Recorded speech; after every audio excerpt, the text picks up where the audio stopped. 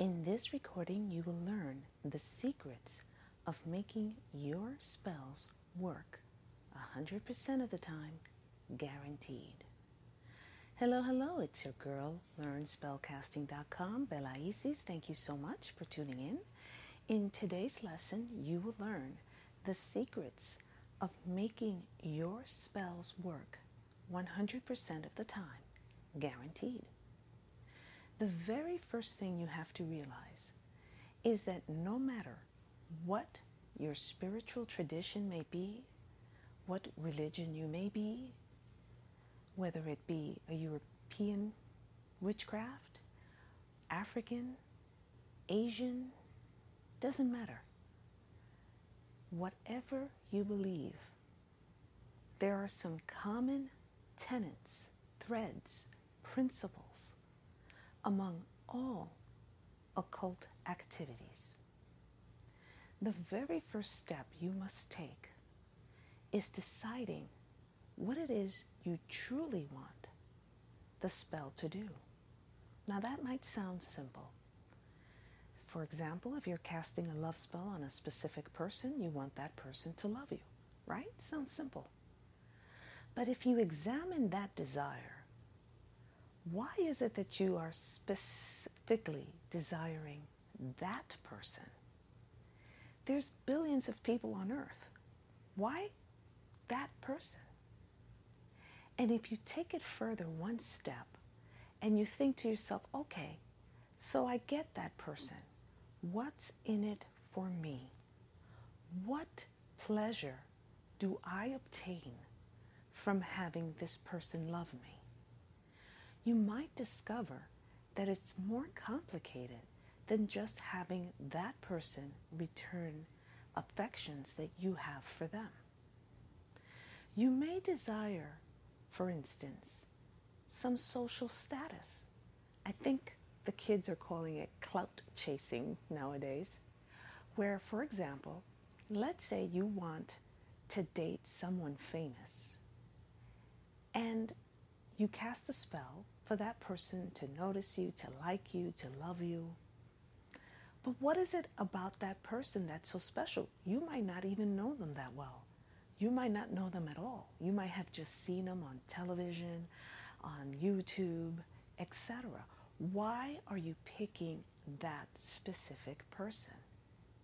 If you follow this train of thought, you might discover that what you really want is validation, especially if it's coming from someone of a higher social status.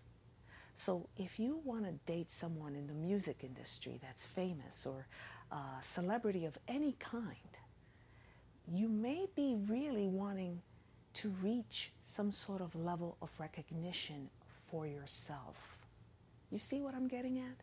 So let's take an ordinary person, someone that's not a famous, someone that is not a celebrity, and you desire to cast this love spell on them. You want that person to be attracted to you on a romantic level, on a sexual level. You desire that person to desire you in the same way. Why are you specifically seeking that individual?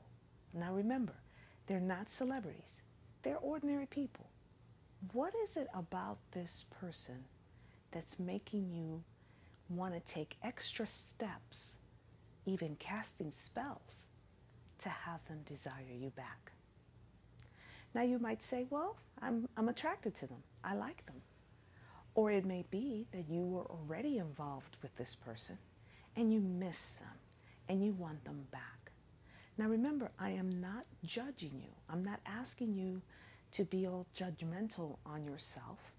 I just want you to zero in why, or more specifically, what will you gain if that person responds to you the way you want them to?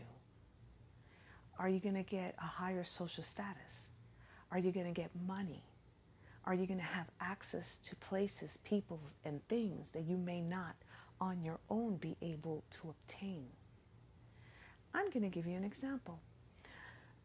Several years ago, I had this young man, handsome, very handsome young man, contact me when I had my occult store. And this young man had asked for me to cast a spell on this popular gal in college. He's a college guy. And I said, well, why don't you just go up to her and ask her out? I mean, he's handsome. There's absolutely nothing wrong with him. You know, I said, is she dating someone? He said, no, she's not dating anyone. She's very popular. Everybody is after her. And I want to have her come to me. And I thought to myself, okay, so let's take this one step further. Let's say that she pursues you, right? This is the client. He's a handsome guy in college, good looking, and he wants the most popular girl to chase him. I said, what do you gain out of that? And he looked at me and laughed, and he says, I'm the man. And that really is at the heart of it in his particular case. He wasn't really pursuing the girl so much so. He was clout chasing. He wanted to be the man in college, to have this pretty girl that everybody want him so bad that she chased him. So I'm giving you this example to see that sometimes you want somebody, especially when you're casting spells on specific individuals, sometimes it's more than just wanting the person.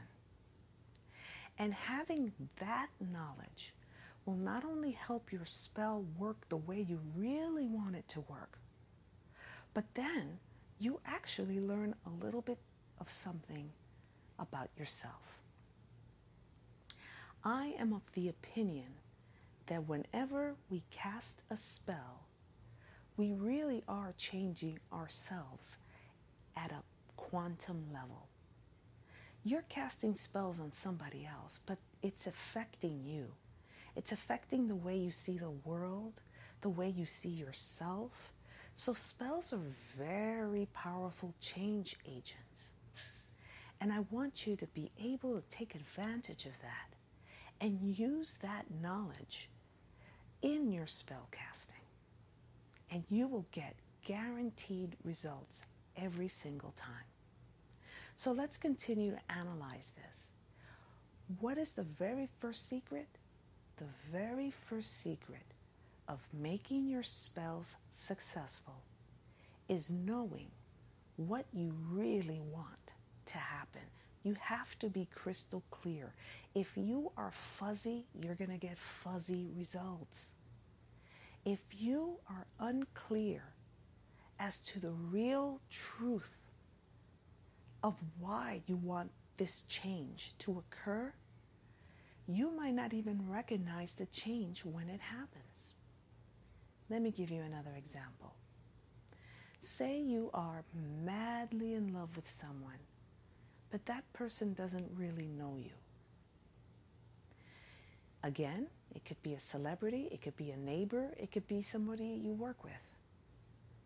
You have fixated, you are now obsessed with this individual. Step back before you cast a love spell on them and figure out what is it about this individual that makes you so attracted to them. Or, to put it a different way, what do you gain by relating to this person? You might just be lonely, and this individual may have just smiled at you once, and that made your imagination go into a whirlwind spin and create a relationship where there really isn't one. They were just being polite, they were just being pleasant. They may have looked your way and smiled and not really even looked at you. Hey, it's happened. But you have now created a fantasy where this individual is the most perfect person on earth, which of course doesn't exist.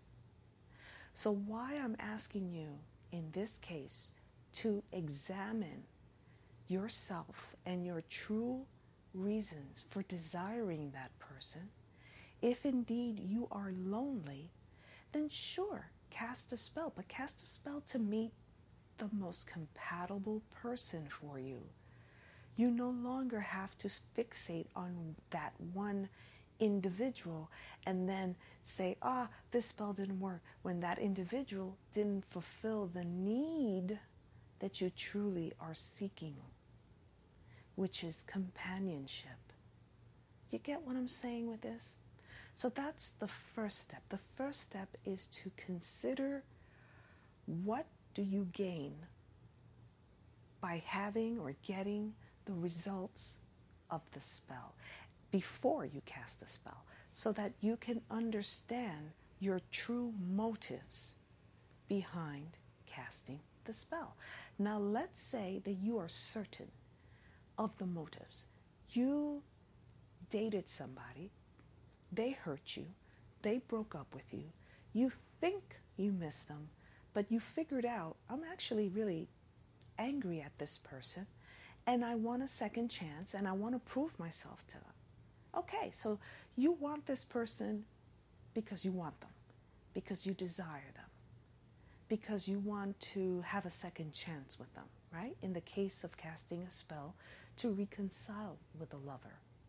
Okay, so the second step or secret is to be clear how you will recognize the spell is working. This is really amazing to me. I have read hundreds, or now close to 1,000 comments since November of 2017 on videos that I've posted on casting spells on YouTube. And the comments are interesting because some people are asking me, once I cast the spell, how do I know it's working? Well, before you cast the spell, figure that out. I'm going to give you an example. Say you cast a spell, and I'm referring to love spells in this example. It could be applicable to anything else, okay? All of these tips, all of these secrets are applicable to any type of spell you cast. So the first step is being clear, what is the motive, so that when you cast the spell, you cast it with that motive in mind. You don't just want Johnny and Mary to break up. You want Johnny and Mary to break up because the real goal of the spell is for you to get together with Johnny or Mary. See what I'm saying? Okay. Second step is, how do I recognize the spell is working? Unlike movies and TV shows, there isn't 30 minutes to an hour's time to wrap up the storyline. This is real life. And people are complex. 1 minute you are easily influenced, another minute you may resist the influence. And spells are influential. It's not like a hammer to a head. It's really like advertising. It's subtle. It keeps building up and building up and building up until it makes you, much like advertising, go to the store and buy the specific brand that you saw in the advertisement. Okay? That's generally how spells work. Spells do not turn people into zombies that do and obey your every command. That kind of spell exists, but that is an advanced spell that is usually an ongoing spell. It's not a one-time I lit a candle and now you were going to love me for the rest of your life. That's not how it works. So what is the key here? The second key to getting your spell to work is this. When casting spells, you need to clarify in your mind how you will know, a sign that you will know that the spell is working to keep you going. Many signs exist. I'm going to give you one example. If you are lighting candles on a specific person or goal, and that candle, for no reason at all, it doesn't have any oils on it or anything that may interfere in the candle wick itself, there is no draft, for example, coming into the room that is affecting the flame, and that candle begins to crackle. It makes a popping, crackling sound. It is believed within the occult community that the spirits, that gods, that the deities, that the person, that the spell that you are working on is literally working. It's starting to work. That's a simple sign that you can get immediately. That's one sign. If your candle is calm and unaffected, doesn't mean it isn't working. I'm just speaking about signs, how to know that the spell is working. So that's, for example, candle.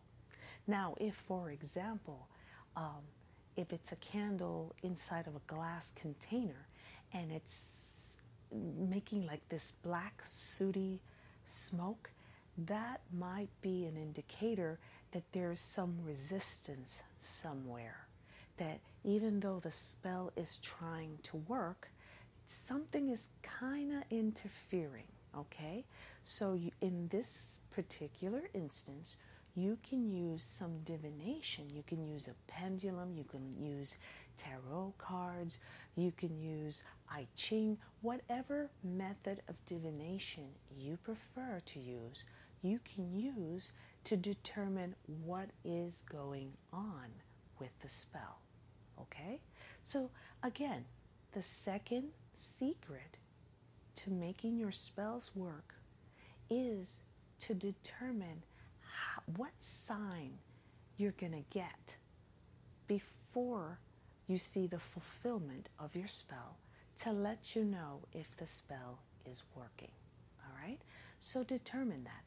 For example, you might say during the spell, I want this or the other sign. I want the person to contact me.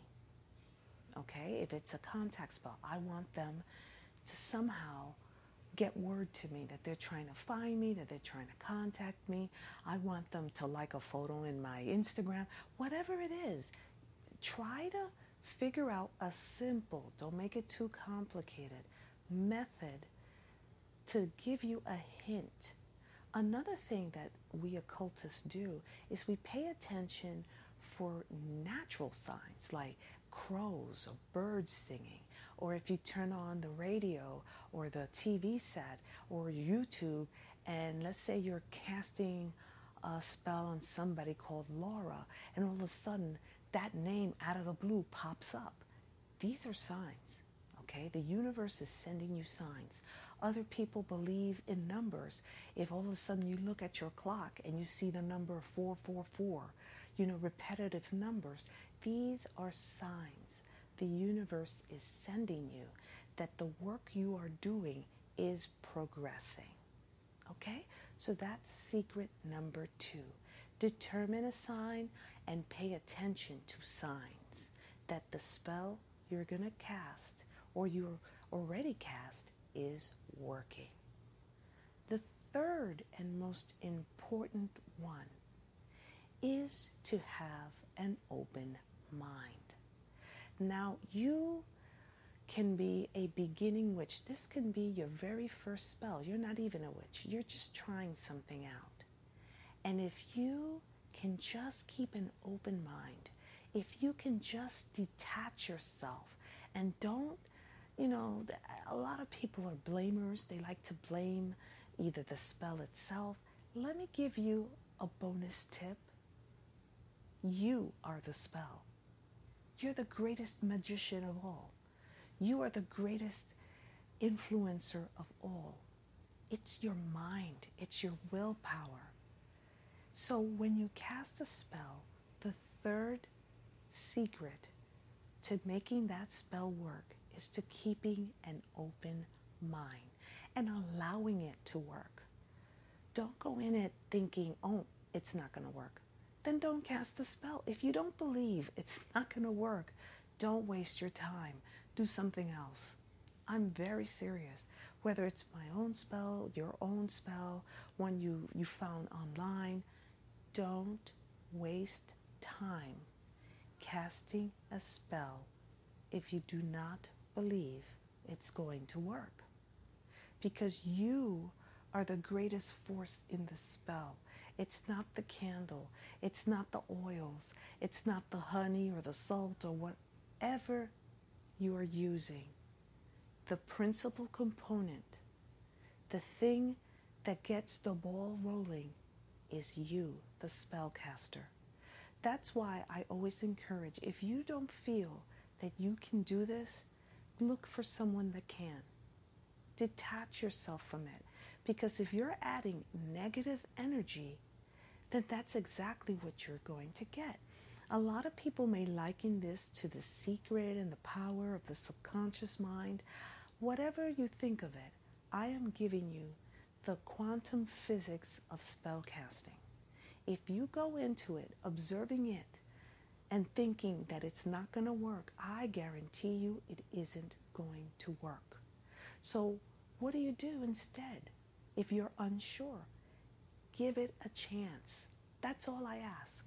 Give it a chance. And I promise you that whatever you believe, this is a key, whatever you believe will happen for you. I hope these secrets are the catalyst that will help you achieve your wildest dreams. I hope you obtain the things that will make you happy, that will spiritually help you grow and continue in a journey of prosperity, of peace, and of joy. Be blessed. Thank you so much for tuning in. And if you like this video, please give it a thumbs up. If you're not already a subscriber, please do subscribe and share it. Converse with others. Comment below. Hey, I'm here for you. I wish you the best. Thank you. Have a blessed day. Bye-bye.